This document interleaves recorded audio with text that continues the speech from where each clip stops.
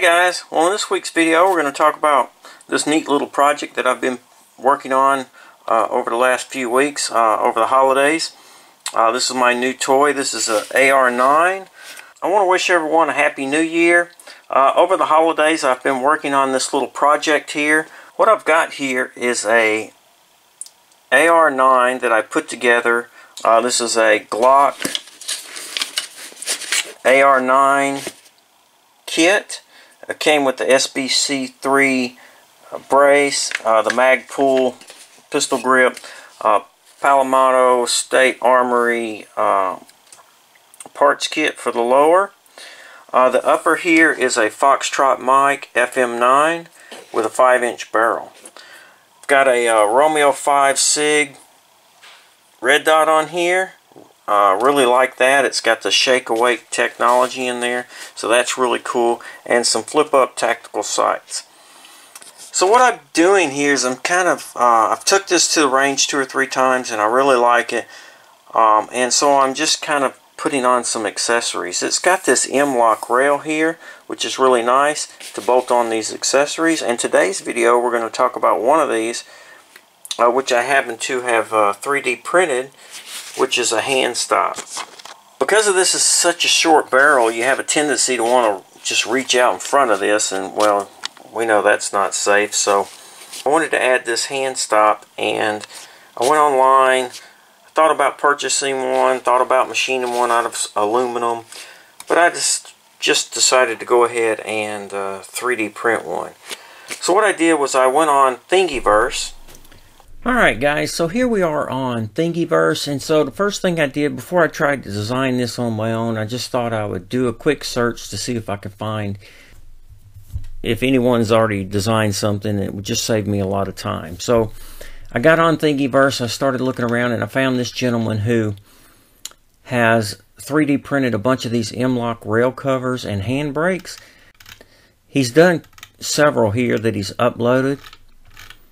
This gentleman is a Long Tall Texan, so I appreciate him uploading these because it did save me quite a bit of time. But the one I was interested in was this one right here, and so I just downloaded the files.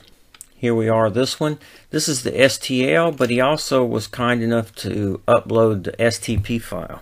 Not everyone that uploads on Thingiverse will upload an STP file, so what I'm going to show you here is a way to be able to modify these. So I've imported the file here.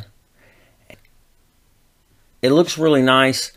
However, I thought it'd be nice to have like a little radius in here so that if you were going to slide your index finger up against this area, you could put your finger around it and kind of grip it there. So what I decided to do was I was just going to modify this file. So the first thing we're going to do is we're going to go to create a sketch. I'm going to select this plane here, and I'm just going to draw a circle. Let's draw it out here somewhere, maybe there, and then I'm just going to go back about like that. That looks good. We're going to finish this sketch, and what I want to do is I just want to cut this portion out right here. So I'm going to go to extrude, select this, I'm going to do symmetric, and I'm going to cut away from this body.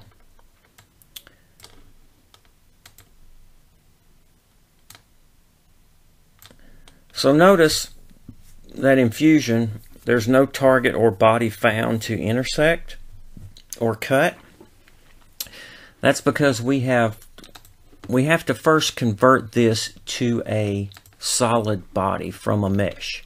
So in order to do that, I want to go up here to Mesh. I want to go to Modify, Convert Mesh. This will convert from a mesh body to a solid or surface body so that we can make the changes that we need to. So I'm just going to select the body and then select the method. We're going to use faceted here. I'm going to click OK. And then now you can see it's turned gray and black, so we've turned this into a solid body. And then now we can go back to our extrude operation, and we can cut this out. We're going to change this back to symmetric here, and you can see that we've cut both sides. And now I've modified this model more to my liking, and I can send this directly to my 3D printer software, 3D print this out. I want to check the size of this real quick. So that's 160 millimeters, so that's way big. Yeah, 6 inches wide. It needs to be about probably 5/8, so we need to scale this.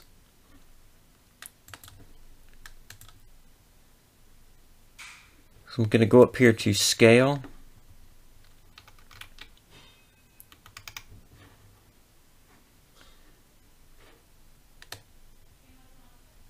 And I'm going to change this scale to 0.1.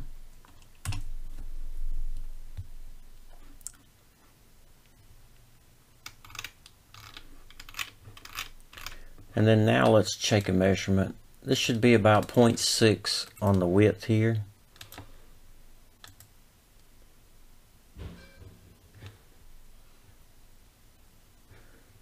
There we go.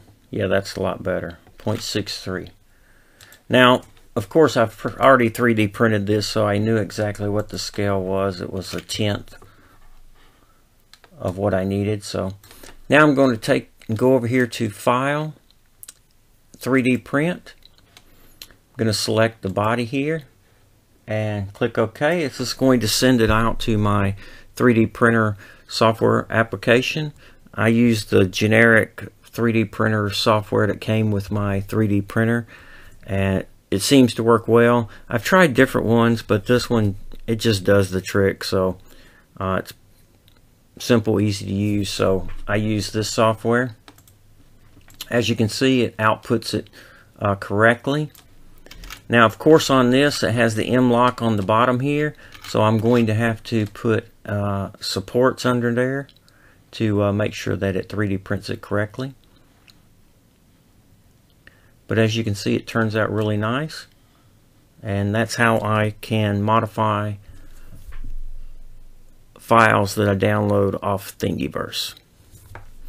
Guys, thanks for watching the video.